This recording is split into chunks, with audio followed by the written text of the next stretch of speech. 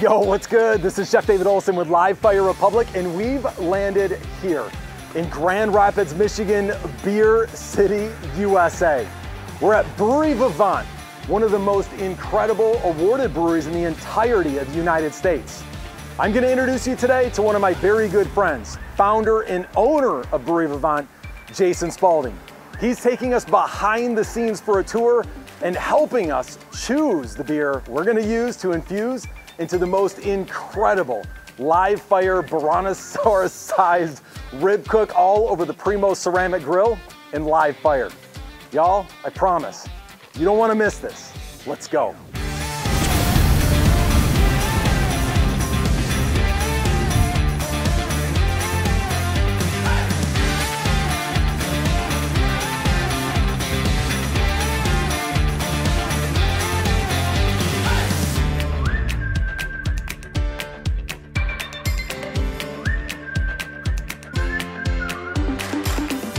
Well, buddy, I'm so dang excited to be back here with you, man. This is one of my absolute favorite breweries in the entirety of the world.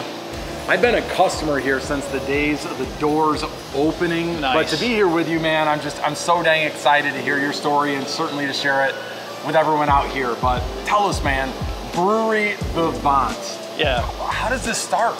Well, it's fun to have you back here because this is where all the action happens here in the brewery. So we started back in 2010.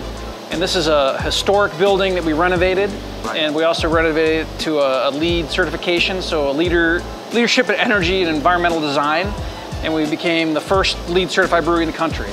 But that's all, paying attention to how we put this place together, where all the recyclability stuff goes, and how we put it back together. Just keeping that environmental aspect in mind. But this is where we make all the beer, and it's fun to have you here to show you this is how it's done. Well, it's amazing. And I know this isn't where you started, and as we kind of work our way on and check this out, you have a story that, correct me if I'm wrong, does this start in France? Yeah, my wife and I did some traveling. I went to school in Munich, and then we did this traveling through Europe. We went to France, we went to Belgium, and just fell in love with the beers over there. And all these beers go great with food, and that's what I love, like beer and food together. Right. Like you can't beat it. So the styles of beer we make happen to go great with all sorts of foods, whether it's barbecue, whether it's cheese, whether it's hard meats, right. But just everything done well, simply, is always better with a beer. Well, I'll tell you what, and it's better with Brewery Vivant beer, and I know we're in for a treat today. We're gonna take folks on a little bit of a tasting journey per se, but being behind the scenes here is just incredible, right? We're in a historic building here in Grand Rapids, Michigan. You're the first LEED certified brewery in the entirety of the United States. There's something to be said for that, for your vision and where this brewery is going. Yeah, and the other thing I love about this brewery is all this happens right in a neighborhood in Grand Rapids. Like we're not out in an industrial park. People walk here. We've got a great group of regulars that show up, and we do the food and the beer and everything right in one spot. That's right, that's right. I love how this brewery ties together not only incredible food, amazing beer, and an incredible community, but all together in one space. Yep. Well, I'd say at this juncture, I'd love to take a peek around here, and then I think we should probably do what maybe you and I do best, and that's maybe taste some beer. Let's do it, man. Cheers. Right. Cheers.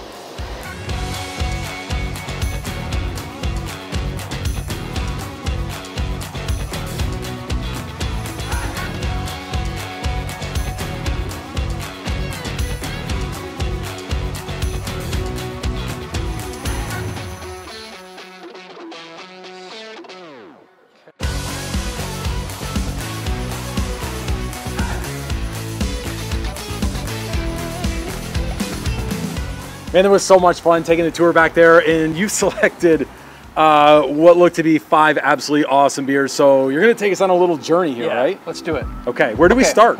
All right, so I've got a few things in mind. So I've got this beer called Saison. We make with orange peel and cherry black pepper. Super good. Could go nice with like some darker meats, grilled meats. And that guy is right here. Oh, okay. All right. So this is orange peel. Orange peel, yeah. So it gives it kind of the citrus orange, but also backs it up with the little peppercorns. So a lot of times with you can totally meats, catch it right on the nose though. Yeah, for sure. and the yeast that we use, really accent those flavors too. But that could be a fun beer. But the one I'm really excited about. Wait, this one. What am I picking up there? Is it like almost like a little bit like a Hefeweizen-y style of like I get a little bit of that? It's made with wheat. Yes. Yeah. But that one is 9% alcohol though. So yeah. That might be the other thing you're picking up. Yeah. We could see this going downhill very quickly. Yeah. Okay, I'll reserve that for post-filming. That's great. Go in there. There we go. Okay. All right, and then I got a couple more here. So this is that bourbon barrel aged beer that I have.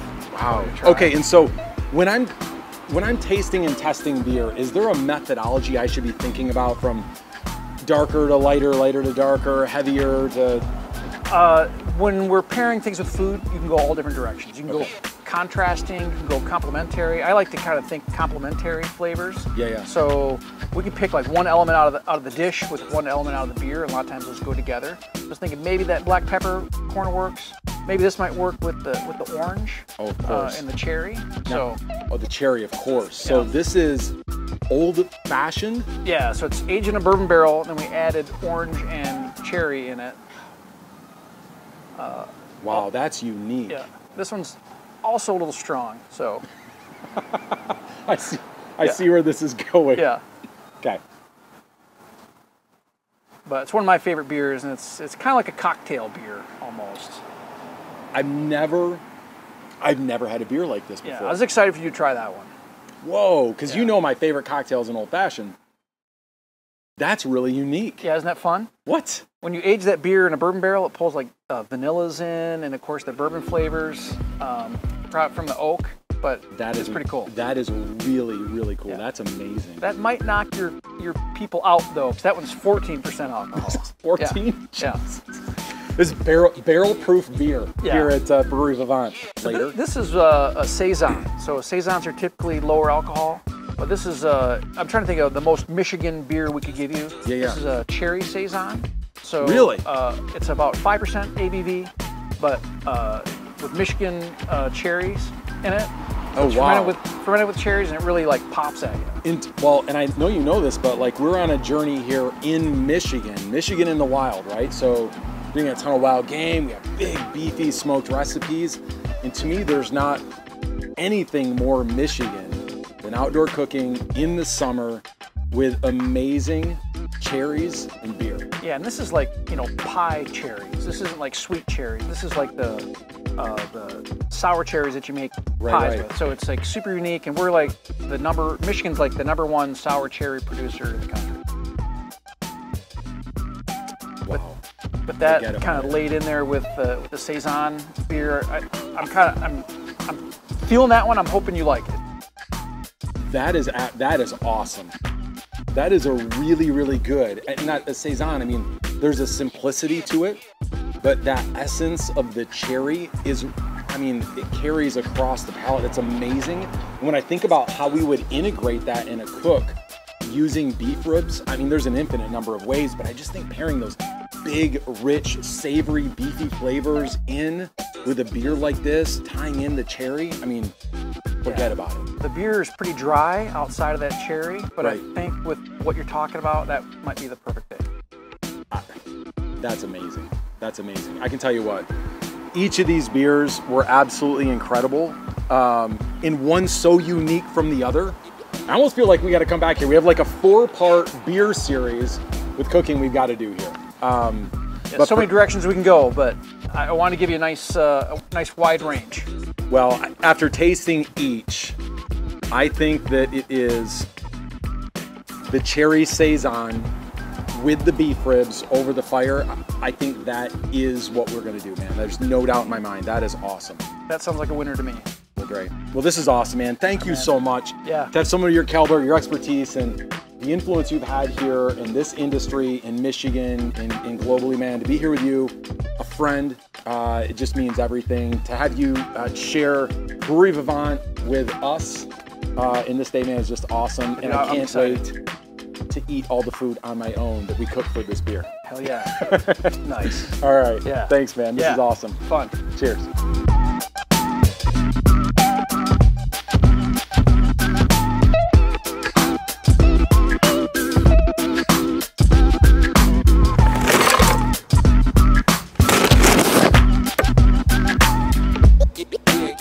It's time to dirty up this brand new firebox. You can't have anything looking this pretty doing barbecue.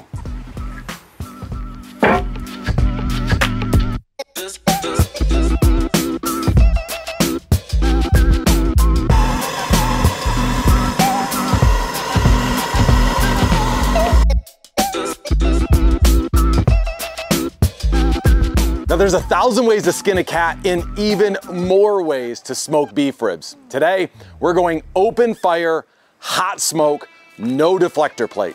Check out how we set up the grill.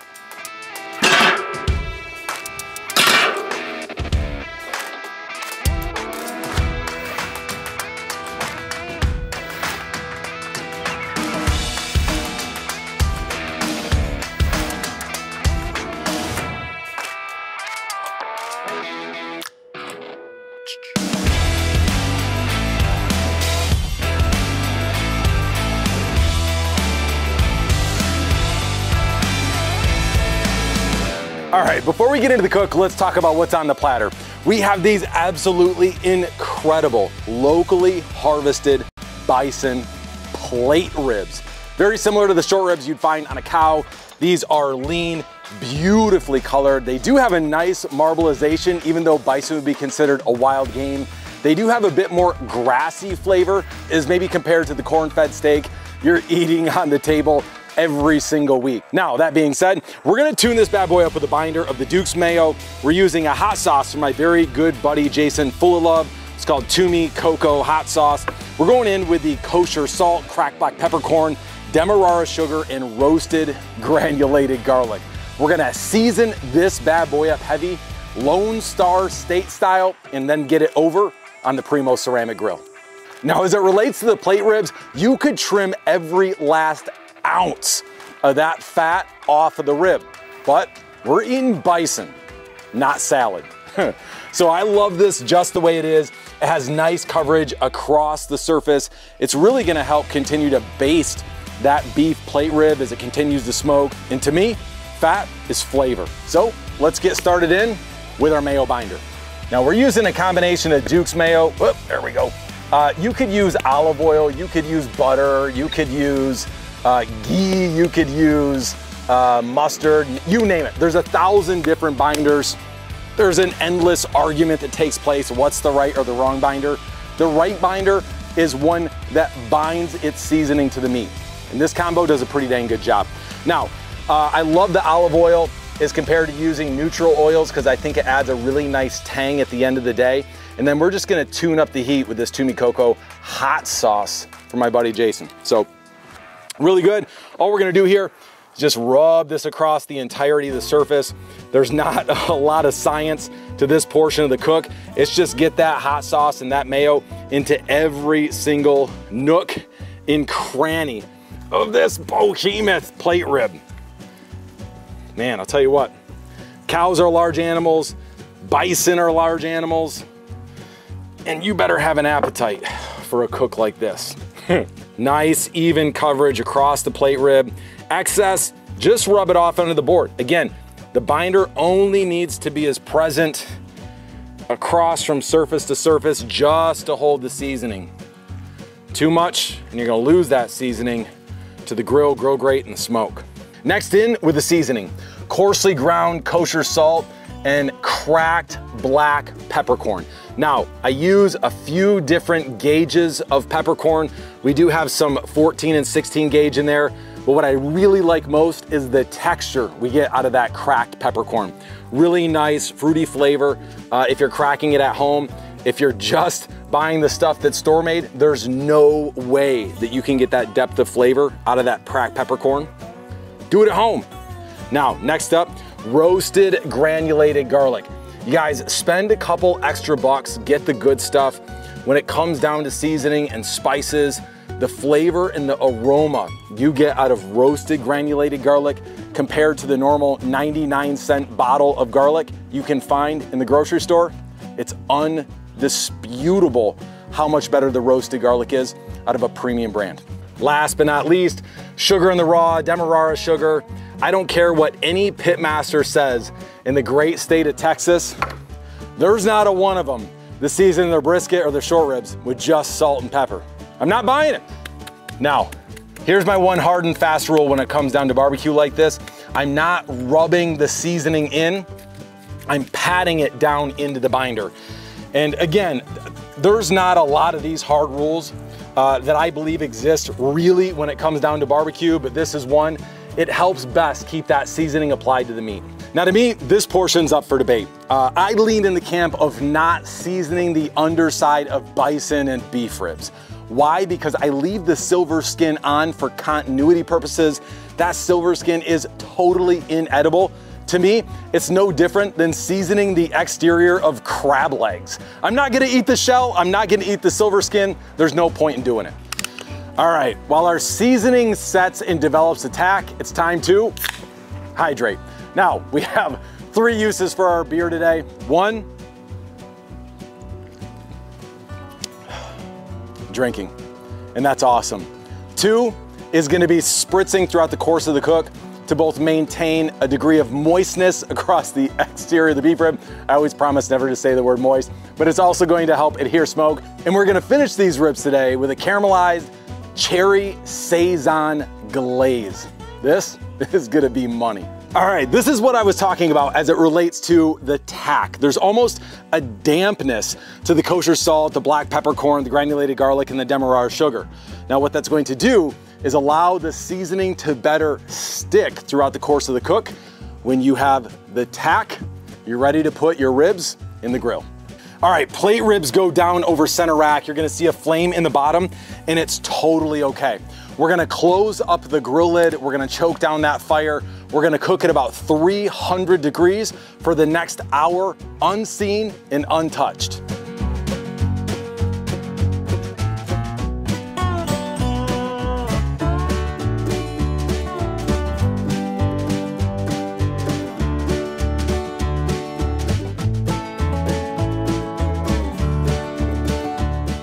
Now it's important when you open the lid to your ceramic grill that you don't allow it to stay open too long. Now, all we're doing at this juncture is introducing oxygen to a hot fire, and it's gonna tune up the temp of the grill. A little bit, not a problem. Now, once it's open, reclose, we'll choke down the fire, and we're totally good.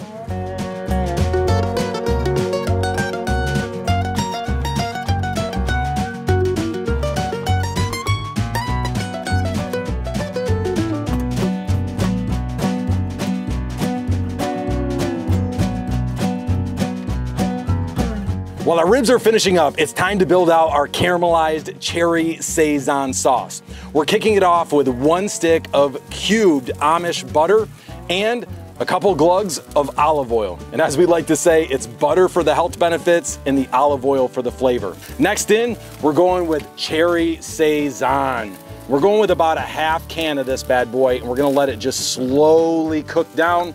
We're gonna sweeten it up a notch. This is a local Midwestern honey. And give me about 2 to 3 tablespoons here, and finishing with our Toomey Cocoa hot sauce. We're gonna give that a stir, let that caramelize down, and go from there.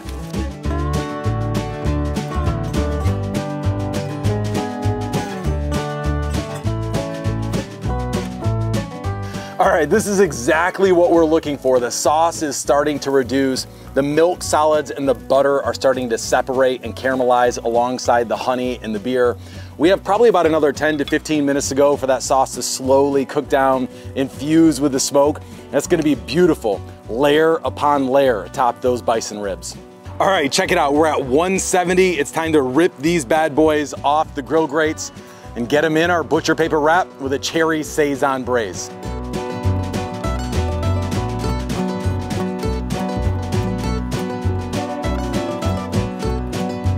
All right, our bison ribs are totally ready for the wrap. They're at 170 degrees. They have a beautiful mahogany color that started to develop across the surface of the plate. Now, we have plain pink butcher paper out here. This is the absolute cheapest paper I could find, but it does a really good job of building additional bark. It's breathable and perfect for our bison cook here.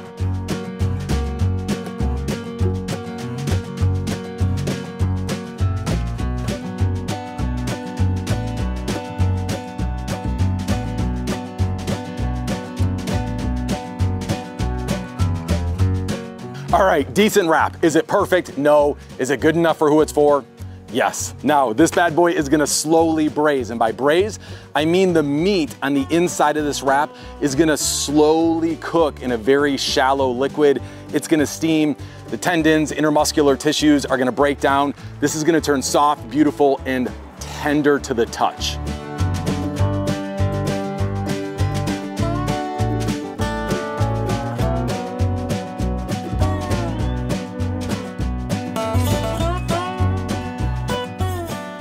If you've enjoyed this episode as much as we love taking you on the adventure, do a couple things for me. Smash that subscribe, hit the like, leave us a comment down below, and I want to know about your very favorite local hometown brewery. Send some love over to my friends at Brewery Vivant for all these recipes and more. Get at us at livefirerepublic.com. Until then, the time for talk is over. Let's eat.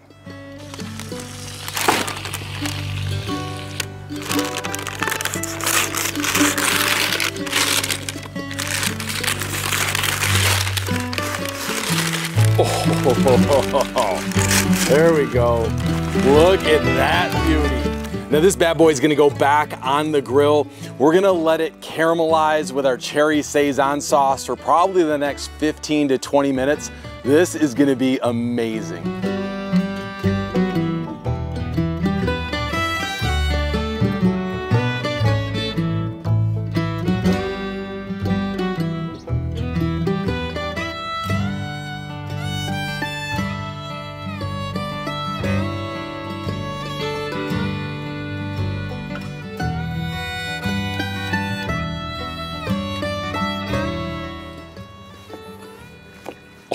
Oh, these are so juicy.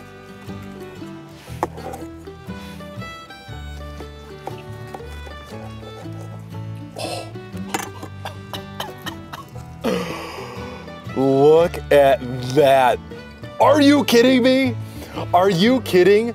Look how insanely juicy and delicious those ribs look.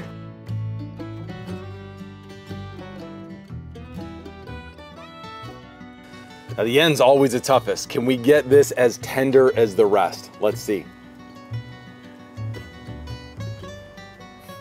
Man.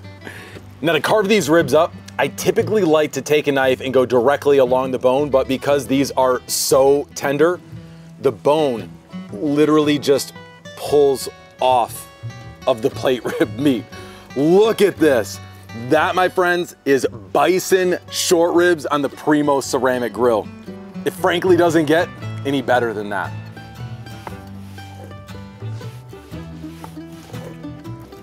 Now, as we're slicing through, we're going across the bone, removing the largest hunk, and then cutting across the grain. Get through. Look at that cross section. Every bite, wall to wall, tender, juicy, succulent. This is the very best bite in wild game barbecue, hands down. This is so tender, I could literally cut it with a spoon. That being said,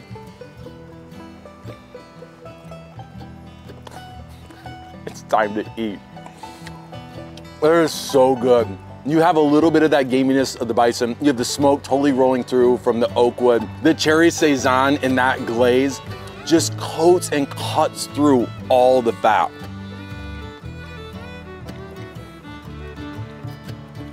Wow, and there's no way I could finish this all on my own. It's lucky Alex is here with me and we got a host, a family and friends on the inside. My friends, this has been cherry Saison braised and hot smoked dinosaur bison ribs, all over live fire. Stay hungry.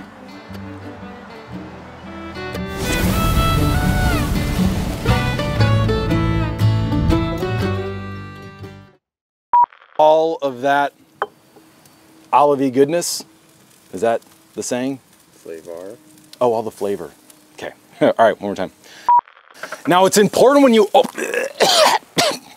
smoke attack. Okay. be kind of fun to play around with. I'm gonna need someone to take inventory of where my shoes are at, like at the end of this. If I'm Yeah. laying on the floor, just someone keep inventory of my shoes. That's it. No problem.